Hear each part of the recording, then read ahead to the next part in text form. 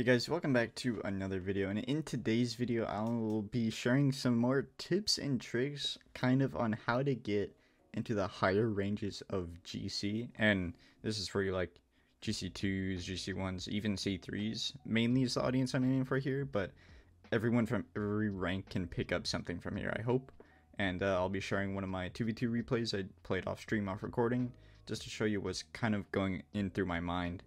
And yeah, I'll see you guys in that replay. Alrighty, into the replay here, and if you look right away that there are a lot of goals were scored, and that means that there were just a lot of mistakes. And I'll give you guys a little heads up. I did win, but not because we played better or any sort of way. It's just we made less mistakes. And let's get into it, shall we? Before I yap on a little longer. Regular kickoff for me. This is the part of like gameplay that like is just unfortunate and you can't really do much about it. Is the only reason this went in is because he clipped my car, and that led him to not be able to get the proper 50 on the ball here. So he loses it, it goes up, it goes down. Cloudy Bear has enough boost to score it, and that's pretty much that. But from here on out, I don't think there were really many kickoff goals. Don't want to say there were zero, but right here, I'm doing a very greedy thing and going for this mid boost here because my teammate could be beat and the opponent could follow up, but luckily that doesn't happen. And the reason I cut this way, like across the field, is because I'm trying to get involved in the play as fast as I can, but I'm trying to not waste boost and like give up position and all that. Right here, I get it right over the guy. Use my boost to follow up through. The reason I'm still on this side is because I'm waiting for Mewing Giraffe here to hit it left side. Because if you look at his positioning on his car, he's on the right side of the ball, which means he's probably going to take it to the left side of the field, which is where I'm sitting and where I'm waiting. He does the smart thing and takes it up center, which is why I turn in instantly. And my teammate's there. It gets blocked. I almost get demoed. Very bad. I'm just trying to put pressure. I do this little weird recovery thing. Works in my favor. I try to go high because I realize he's going to get it. Or Mewing Giraffe is going to get it. And the reason why I'm not pressured here, like I have 0 boost right here. Don't look at that 100. But right here, I'm not worried because of the touch he gets, right? That's the reason I take my car or my ball cam off and go into car cam. Because most likely he used a lot of boost to get up there, because that's a pretty high ball. And second, not everyone is Zen, so that ball's not going top 90, like 500 miles per hour. So I'm setting up ready for the ball to just like kind of drop to me, which it does here. I get like just the perfect little tap into the opponent, and he doesn't get a strong touch, and it just goes over him. Just a lucky goal on my end, if you were to call it that. Right here, and I want to emphasize this: always cheat. But when it does go over your head, it's just unfortunate. That's a very savable ball, and I want to go over real quick why this happens. So if we're looking at my teammate's perspective, Bob here, so far regular normal kickoff, what he does here is he single jumps into it, right? Perfectly fine kickoff. But if we look at Giraffe's perspective, right, this is where it is so important to look at your opponent's kickoff, and you can't even see all of it. Like, you can't even see his name right now. But if you look at Giraffe's perspective here, he just hits the ball solid in the middle, right? This is a pretty safe kickoff, and since Bob's car goes up, right, this is his perspective, right, the ball's going up, this leaves me in a horrible position because not only do I have to go back on defense, I have to be wary of the shot. I'm last man back, so if it gets past me, it's probably a goal. Bob's probably going to take a little too long to rotate to assist me. That's a savable ball if I just wait one more second on my flip here. As you can see, I flipped a little too early, and that led to, like, I jumped off the wall a little too early. If I drove like a split second longer, same flip and everything. That's a save. Simple as that. Now here, if we focus on my perspective of the kickoff, I'm trying to make sure that this ball stays low, right? And stays close. So it does that perfectly. Bob gets a little dribble play, and it's a tied game. Now we get into some normal gameplay again. If you look at the timeline down below. I grab the boost here, stay wary of the demo, because I don't know if my teammate or not got demoed. I try to play the low, try to get the demo. I bumped Bob by accident because I didn't expect him to go zooming past me. Trying to conserve as much boost, but also play as fast as possible. Which is the use of wave dashes, speed flips, all that. And right here I'm trying to... Right here I am watching the bang, which is a possible thing to do. It's not 0% chance. And I'm also trying to conserve boost, play back post just in case this ball, you know, pinches mid. And I can cut off the pass. So right now I'm second man. I might go up here. This is honestly a bad decision here by me, because it wastes kind of my positioning. And my teammate also went up, which I probably wasn't expecting. Now this ball's over me. I try to get the read. I get the read. So I play quick. And the guy just beats me. Right here, I should have probably went up backboard again, because the likelihood of me beating this guy to the ball is 0. Like, absolutely no chance for me to beat that guy. And if you guys heard that in the background, that's my teammate getting demoed, which I shortly realized. And we get scored on because of it. Yet again, not my teammate's fault. He got demoed. He can't do anything about that except for dodge it, of course. But that's hoping that people know how to dodge a demo, which, you know, some people do, some people don't. But if I just went back wall there again, it's a completely different story, and we might have even gotten a goal. Yet again, I try to keep the ball low. It'll half flip. I hold onto my power slide there for at split second to keep my momentum going. Right here, I'm trying to cut through the mid, trying to get a demo, look for a demo. I cut back mid here, and then I go to the right side of the field. I'm going to this side of the field just in case there's a 50 that I can follow up on. My teammate gets the demo. Ball's going too slow, but lucky 50 yet again, if you want to call it that, right? I see that he's jumped. He still has his flip. He uses his flip, and I just try to stay in front of the ball, be the big man, and you know, get the 50, and it goes in. Regular kickoff here. Goes to the side. I try to cut back mid. And I thought he was shooting close. He shoots far. That's just him shooting in the right spot, getting away from the defender. Right here, ball goes up. So yet again, Bob's doing the wrong kickoff. I wait back just in case my teammate goes. I try to hit it up. Instead, I hit it right at the opponent. Try to look for a bump. Don't get the bump. I'm in goal. I'm ready for the shot. And this is why I'm playing the side, so I can follow up on this 50. I tried to hit it at Bob, but I didn't. I'm trying to stick on this ball. I get challenged. I have 0 boost. Just pass my teammate. Try to grab the boost. I'm checking every time where they're touching the ball.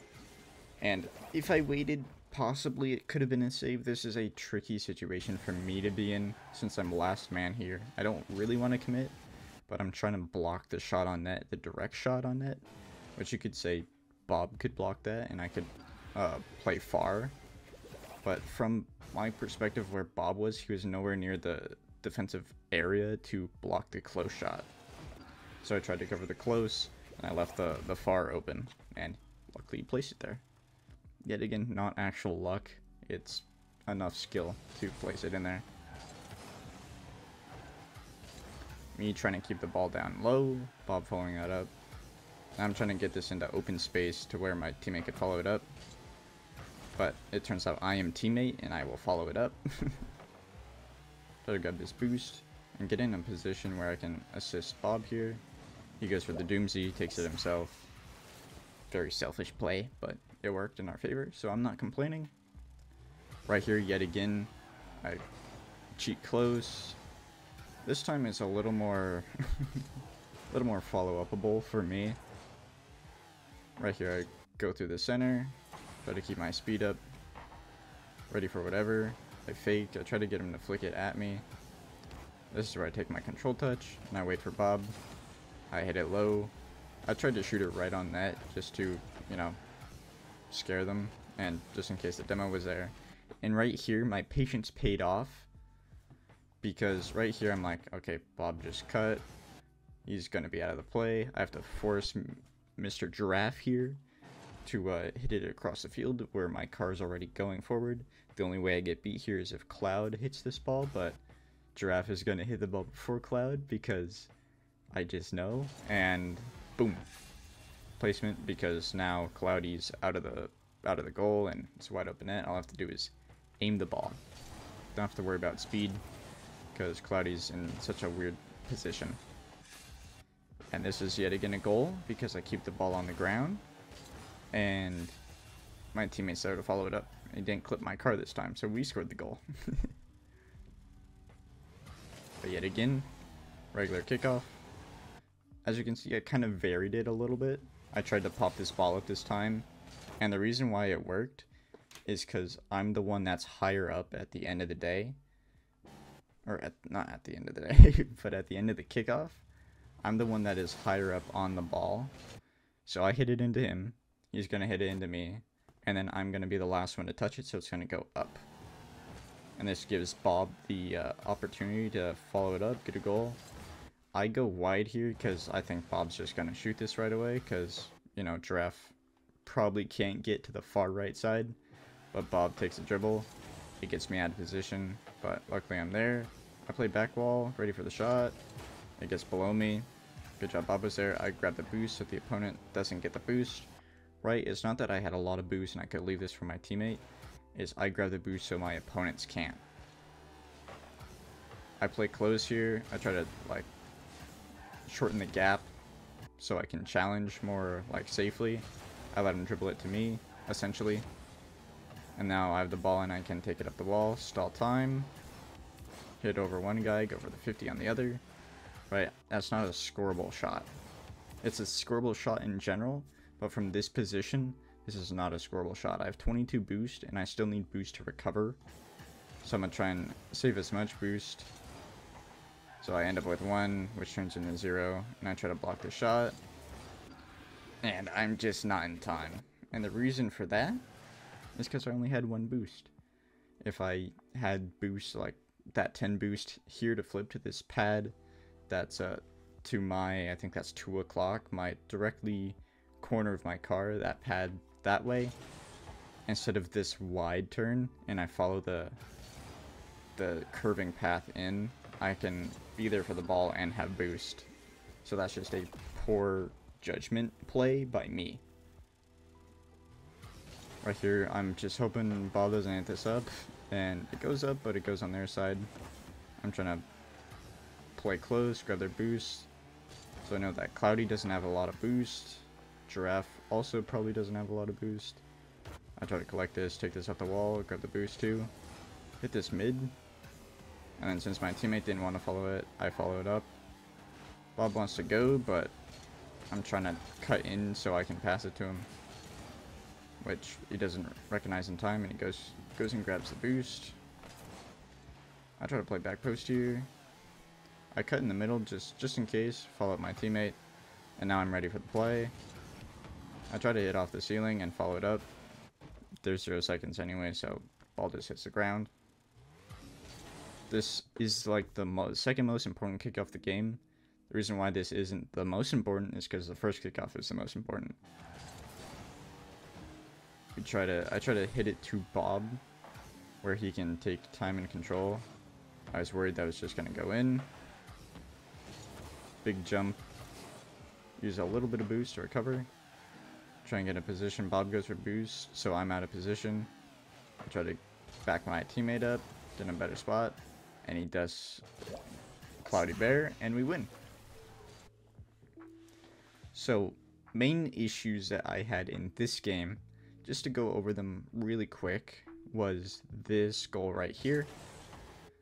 Right? If I were to, let's say I hypothetically have 10 boost here, I can speed flip to this boost, grab this boost, use some boost to either cut here. If the ball drops mid, I can cut across here and chow this way. Or if the ball is a little further up, I can grab, I can grab this boost, and cut in this way, and it blocks off not only this portion of the goal, but it allows only pretty much shots from this area, like this portion of the goal, to go in. But with your momentum carrying, you can just double jump most of the time and use a little bit of boost, and you should be there for the save most of the time, right? Like right here, if I cut in here, maybe just a little bit, grab this pad, so I have to go back wide again, and that kills some momentum. And I have to use that boost to gain that momentum, but I don't have enough to keep my momentum up high enough and be there. That was the main issue there. And yet again, early on with the kickoffs, where the ball just kept going up, if we look at Bob's perspective again, a lot of these goals are just because the kickoff didn't work, except for this one. This one was just, as we'll see from his perspective, he just clips my car and it slows his car down, and it's a goal, right? This perspective, he just got out 50'd, he got out big bodied. He doesn't even look at the play, doesn't look to try and help assist me. That's just, I didn't realize that. I'm ready for the ball. I miss it just because, yet again, I jumped off the wall too soon. And now we're down, right? Now look how, and twos is another thing of trying to make your teammate's life a whole lot easier. If you keep that in mind while you're playing, and you try to, if you're not good at it, try to cut your teammate less, try to ball chase less, because not only does that make your teammate harder to play with for you, it makes your makes you harder to play with your teammate. So look how much simpler this kickoff is that I kept on the ground. My teammate just has to be there. Luckily he has the freest net of his life apparently. But if we go to this kickoff here again, or where is it? This kickoff here again, I'm gonna try and keep the ball on the ground. Ball does go on the ground. He flips a little too forward, and he gets bumped because of it. He could have got demoed, and I just let it in. That's on my end. That is my fault. I thought the opponent was playing something else. Kind of, honestly, mediocre challenge right here. There's a whole lot better things he can do. Not only does he fully commit here, and I have very little boost, so it's also good to be aware of like how much boost usage your teammate used in the last play. And over time, right, if you're at a high enough level, your teammate should be collecting pads. And start as early as you can, because believe me, it will make it a lot easier later down the line. So this challenge doesn't really do much for our team in general. And now he's fully committed. I have very little boost. I'm trying to like cut for him because he won't be able to help me, and we get scored on again. Right, so it's a team effort at the end of the day. If we look at it yet again from my perspective, I'm trying to block off the close because, you know, yet again, I think that he can't defend the close and it goes far post. And I know for a fact that he can't defend the far post from his position, right? Not him as a player, but him as his positioning. I don't think he could have saved that. Simple as that. Like, it's just, he wasn't in the right position. And that's where it also comes down to. Because if I look at this on a more hands-on view, I guess, aerial view, that's the word. Like, if we look at this, just this play, right? Let's say it's from here, like the next play starts here, because Mr. Giraffe is going to get on the ball, I'm going to go for their boost, and now it's up to the two unknowns, my teammate and the opposing teammate, to do something about this play, right? This guy's going to take a while to get back. This guy's in net. He has to defend two people, right? And he takes it high, Cloudy's now in the play because he's blocking off the pass mid. Giraffe misses the challenge. Bob has more time on the ball. Now Cloudy cuts in and he is second man. I'm still trying to play a safe enough distance to where Cloudy can't directly challenge me and where he can't directly challenge Bob. And it's still an easy enough shot where I could place it anywhere and hopefully not miss. If you've been on my streams before, you know I miss these. But Bob takes a very nice play of just faking the doomsy and going below and scoring. Alright. I was just a threat in that situation. Like, he didn't use me, but just my positioning alone makes makes Cloudy here have to think about me, right? Not only is he thinking, whoa, my teammate's out of the play, like just from this perspective, whoa, my teammate's out of the play, this guy has the ball on the wall and he has boost and he's kind of boosting at the ball. And not only about that, but there's a second man lurking somewhere at a shootable range on my net. Do I challenge this guy right away? And some of you may say yes, just go. But the second half of you are like, no, you gotta block off the pass too. And that's why this situation is so hard on the last defender, because there's two options to play. Let's say the ball 50s and it just leaks out this way. I am then in the bad position because I cheated up so much, but it's still like I can still get there, right? I'm not completely beat. And yeah, it's all about positioning. If you go back in your own replays and do exactly what I just did and like break down, not play by play because that might be too much, but like let's say you look at a goal like, oh, why did this go in? Well, we know why that went in. He didn't get a strong touch on the ball and it just went right to me. So you can skip past that play. Oh, why did this goal happen? And you could go for, since I'm on the blue team and I look at a orange goal, why did this goal go in? Okay, well we've been over that one. And we've been over that one. And okay, we didn't go over this one that much. So let's say when does it start to come to our side of the field, my side of the field?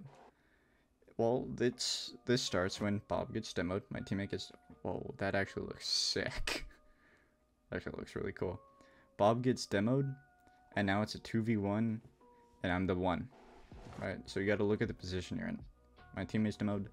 What is your goal when your teammate's demoed? Well, first off, I got to stall, or I either got to challenge. That's two things. I can't challenge because I can't see, because the smoke is right here from the boom. So the ball goes up.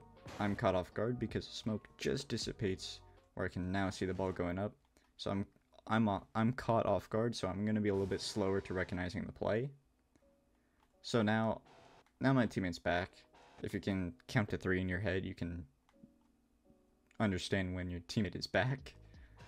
So I challenge the ball immediately, because I know that even if this ball goes mid, there's a high likelihood that my teammate will be there.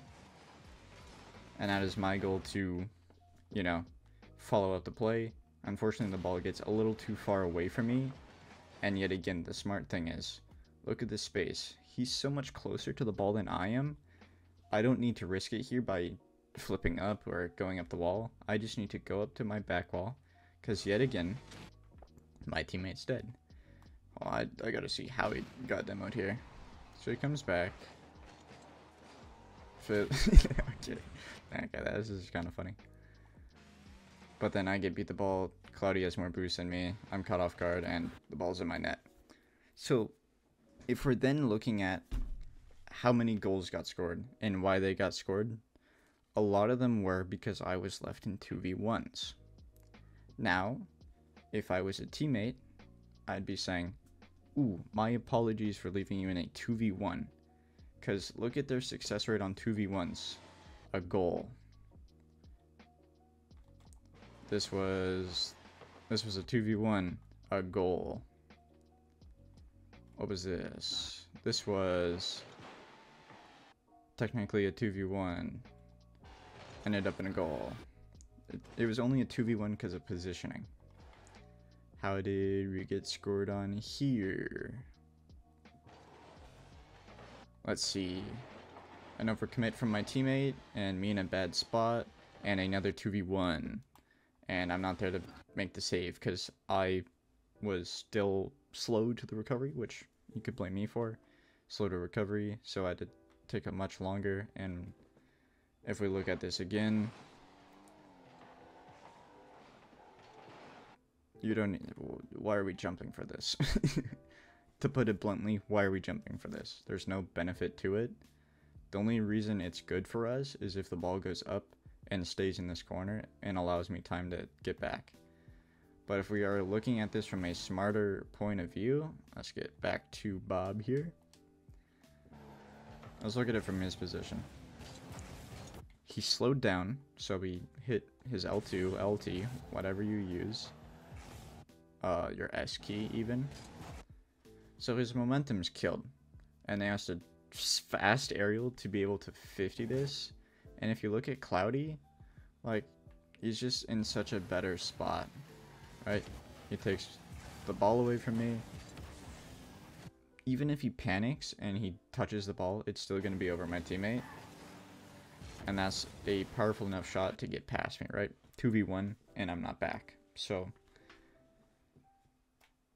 if you look at it that way, and that's kind of how I do my my replay reviews, I just look at each individual goal against me and figure out what went wrong in that play and do it to a degree of, you know, focus and like, if this happened, then what should have happened instead? Or since this happened, maybe if I added this to it, this could have been more beneficial. Like, I don't know, like this kickoff here, grabbing this pad, maybe instead of grabbing this pad, I cheat up with my teammate and be there just in case of 50. Or instead of like turning wide, because I think my teammate's gonna one time the ball and it's gonna go to the right side, I should then, instead of going here, I should just, you know, play back and not go up back wall. But, you know, someone's got to play the high, someone's got to play the low. And luckily my teammate played the low instead of playing the high with me. So, yeah. If you took anything away from this game, whether replay, whether it's I'm a bad player, or if it's you found something that you need to work on from my replay, that's awesome. But, yeah. Hope you guys did enjoy. Hope you guys did learn something. And I'll see you in the next one. Peace.